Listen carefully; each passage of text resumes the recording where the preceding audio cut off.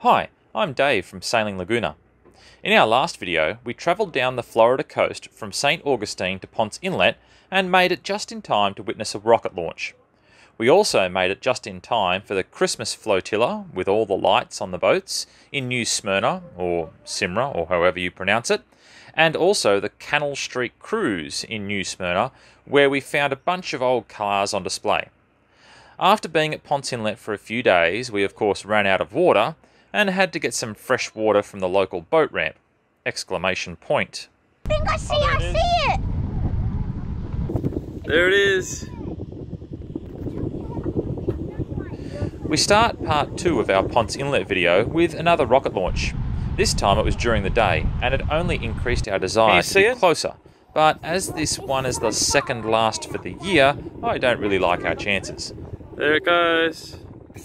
Can we just go closer to it in the tender, please? Oh, it's a long way away still. Now, I guess many of our Australian viewers probably don't know this, but the whole east coast of America actually has what we call the ICW, the Intercoastal Waterway. So you can actually travel up and down pretty much the whole coast, the whole east coast, without actually having to go offshore on this ICW.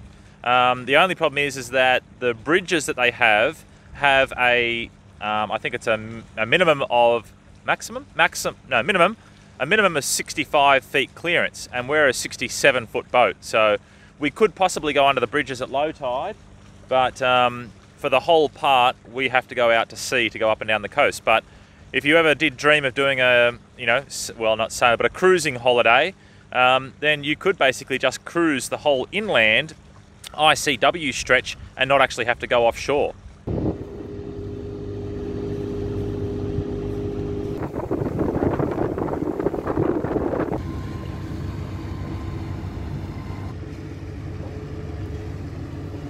We know it's a generator, you might already know, but if you don't, let's have a look in the comments.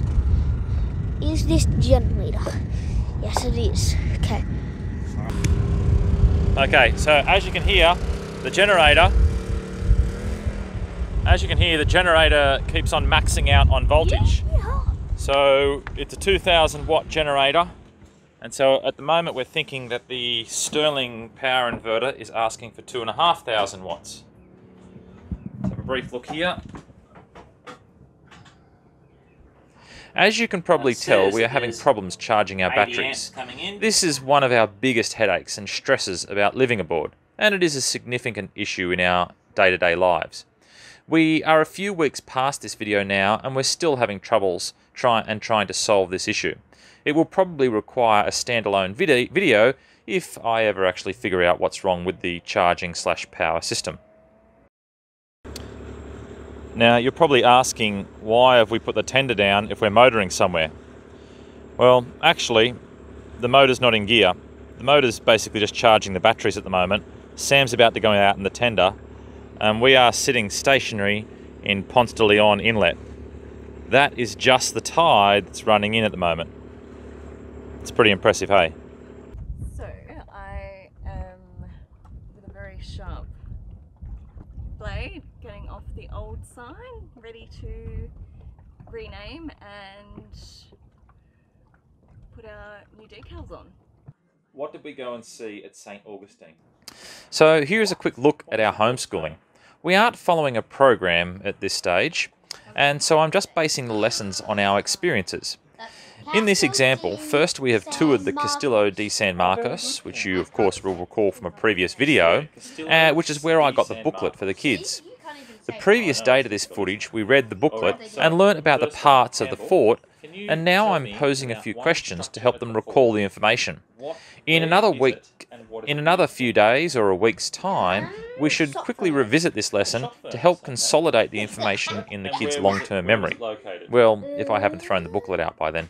So, whereabouts was the shot furnace located? Somewhere outside. Some people think that's the front, they're facing straight ahead of the water. Oh, so facing the water, out near the water.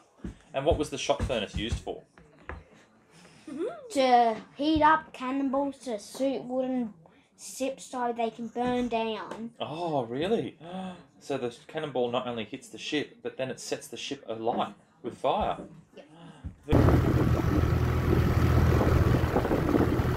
the pelicans burn out. Me.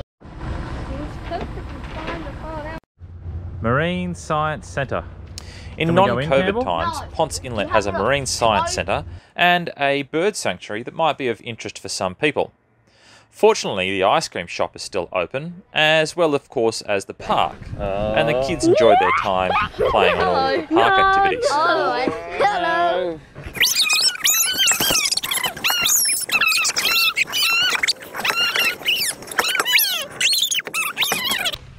Yahoo! Hi. There's one squirrel out in the open and there's a bird trying to attack it right behind it. And then there's one behind the tree saying, "Come here." There also, of course, is the lighthouse.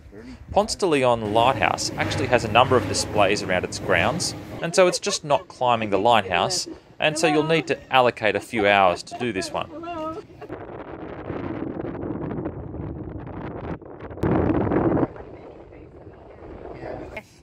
Is it very high? Yes, it's the highest one in Florida. Oh, really? Yes, it is.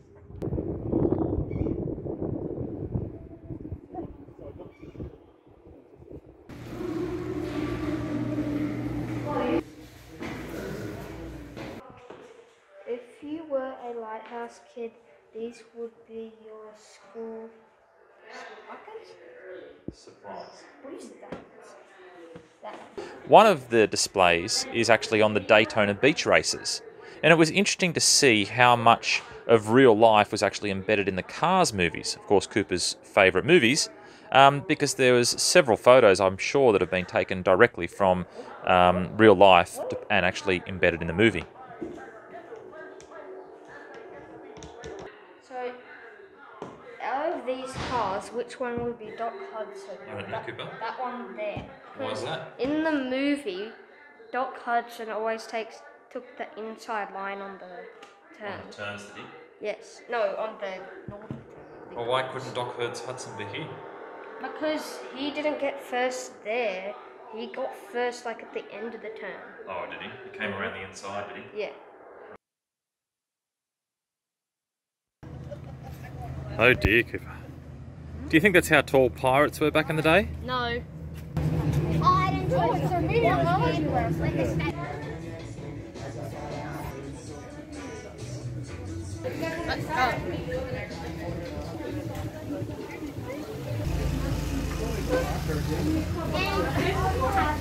I know, this is the most favourite place because we can watch our dinghy.